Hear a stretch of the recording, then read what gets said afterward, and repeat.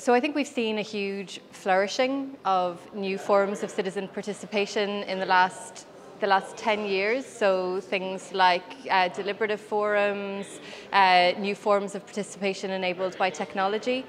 But I think one of the issues is that it's still quite ad hoc.